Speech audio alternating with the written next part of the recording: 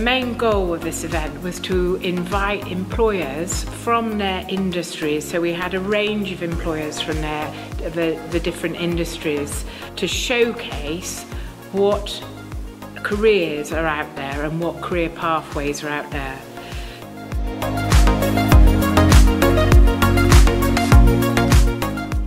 We got hold of some contacts we have that work for various media companies, music companies, software houses, theatres, and we thought we would try and gather as many of them as possible. And the idea is to have a series of how-to workshops for students who want to get into the area.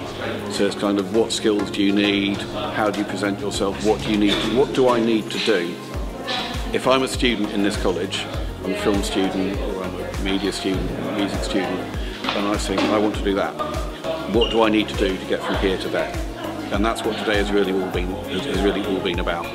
I think what was really interesting for as an employer's point of view is I think we had to think hard about what they need at the stage of career that they're in and the learning they need to have. So I think we dug a bit deep and came up with some nice ideas about the next step, because I think it's always easy to talk about the long-term journey, because right now the UK is in a boom.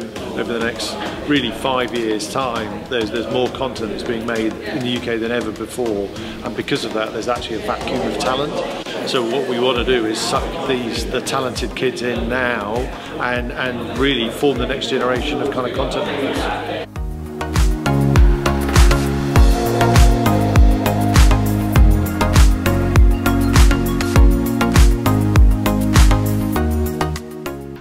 Well, particularly for me, is that I'm in the training sector of AVID, so for me it's really important to get in front of students, make them sort of understand the importance of certification, what's available to them that they might not already be aware of, and the different resources that they have available to them so that they can get out into the industry and be the best equipped as they possibly can.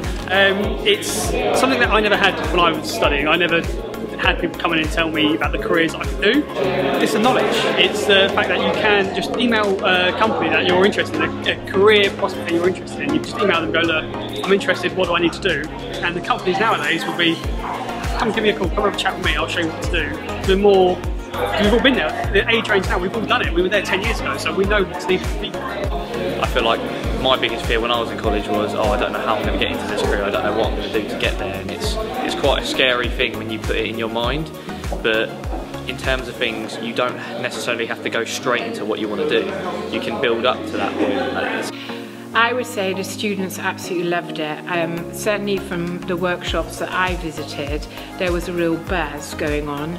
Certainly lots of questions, and the feedback from the employers has been terrific in terms of the engagement, the quality of questions. The other thing which was really nice to hear was from the tutors, in the fact that they were saying all the things that they talk about in terms of the qualities needed, experience on your CV, like go out and try something, go and volunteer, etc., was reinforced by all the employers here today. I'm not sure what they expected when they came into it. I think at the end of it, they have really enjoyed it. We think they have a better idea of how to get to where they want to go, which was the whole point of it.